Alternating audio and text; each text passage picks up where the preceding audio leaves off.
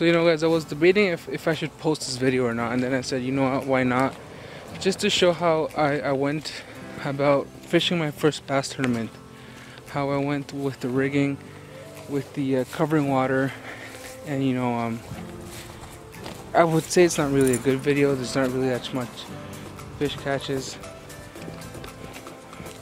Maybe we should ask Max what he thinks about this video. Should we post this video, Max?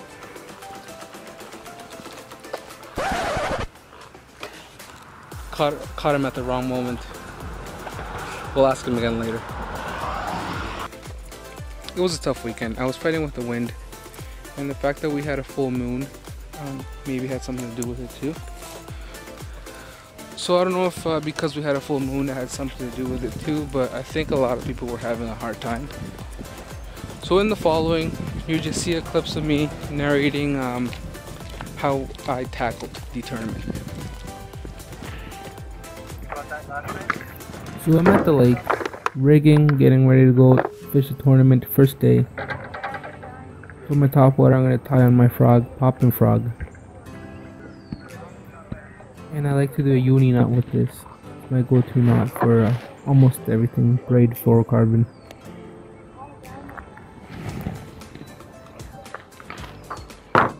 Mind you, I should have rigged up the night before, because I'm just doing it right now, waiting for the whistle to blow so we can all go and fish to our spots. I'm here on one of my rods that had the chatterbait tied on, so I decided to take it off. And because it's windy and cloud coverage, I'm going to put on a spinnerbait. There goes the horn, and I'm not even ready. So I quickly tie on my spinnerbait on and start fishing. Now you can see here I changed the frog. I put a buzz toad on it, and I start covering a lot of water. I want to cover water fast, so you know this toad does little splashing actions with the legs. You know, I'm trolling along and I'm casting to shore, bringing it back in quickly, just because I want to cover a lot of water. See if I get anything to blow up, I would stay there, throw in a Senko, and try to commit to that fish. So for a good portion of the morning, this is what I did, covering the shoreline, the islands, anywhere where you got trees overhanging, just throwing in the buzz toad.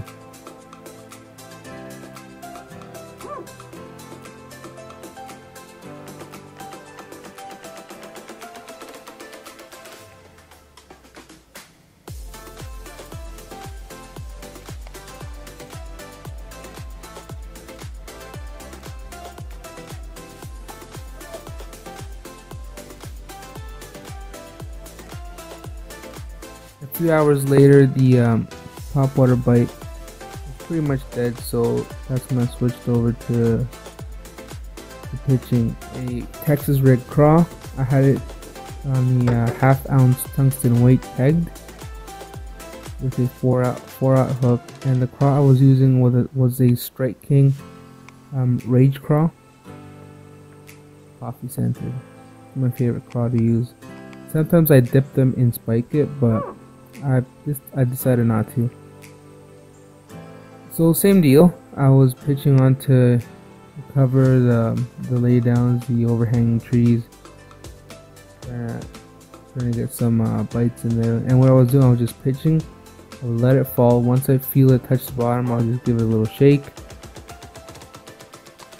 and bring it back to the boat, and then move on from there.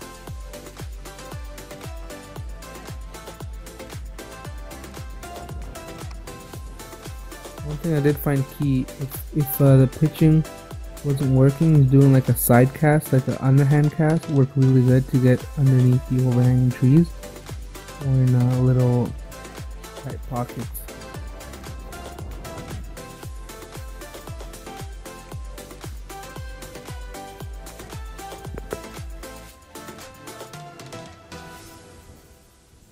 Okay, so a little update on tournament. I've got skunk so far. It is 12 o'clock. We got 3 more hours to fish.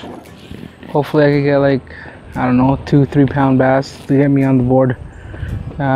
Let's see how this goes. Thanks very much. Is there a big one in These there? ones are gonna get released in the boat. Those ones? These ones will release in the dog. Is that the biggest one in there? No. You got Lego already? Yeah. Oh yeah. Oh, nice. How big is that guy? It's like two pounds maybe. Yeah. Yeah, you're nuts. Make it.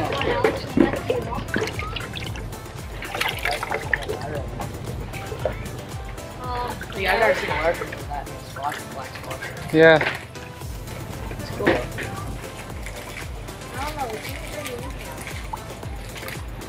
Certainly a healthy fish.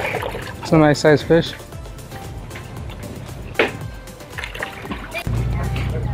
So this is the leaderboard. 4.25 is the biggest one. 19-inch, 19.7. 18.5. 411. So this is the end of day one. We didn't really do that good today. Didn't even get on the board. Only caught some rock bass. All the boaters are taking their boats out of the lake.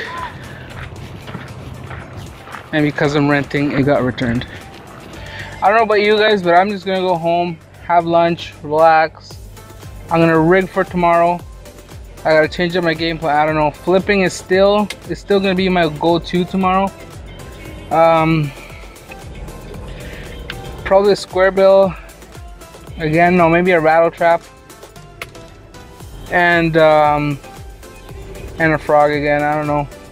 We'll see. Hopefully tomorrow's a better day. I really want to get on the board. I really doubt I get first place. I'm new to the whole tournament scene, but if you know, I would love to get second or third for sure. But we'll see how it goes. Okay, guys. See ya. You know, it was a little intimidating to get to the lake, and you get there and you see 50 other anglers ready to just go. And as soon as the bell goes, they're going fast. Especially the kayakers. Those guys can paddle really fast. So for day two, not much really happened. Same deal. Day two was even windier. I'm not gonna put any footage of day two because it was about the same thing. Did some pitching. I did some top water.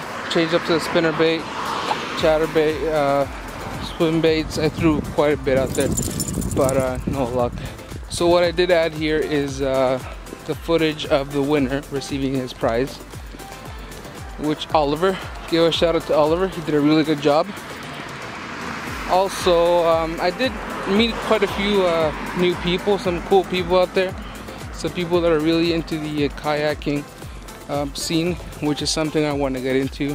I want to buy a kayak eventually, you know, get out in the water and get off the shore, essentially. So yeah, guys, I hope you guys enjoyed this video, and thanks for watching. Leave down in the comments, how do you tackle tournaments? What do you do to get ready? And what do you do when you're having a hard time in the water? Okay, guys, thank you very much for watching, and I'll catch you guys next time. Oliver's coming up here to get first place bass, a check for $2,500. Sorry, a promissory note for $2,500. And a score of 25.36 and a fairly good bass. Oliver, you're the man this year. Yeah. This is 6th outing too. This is 6th time out.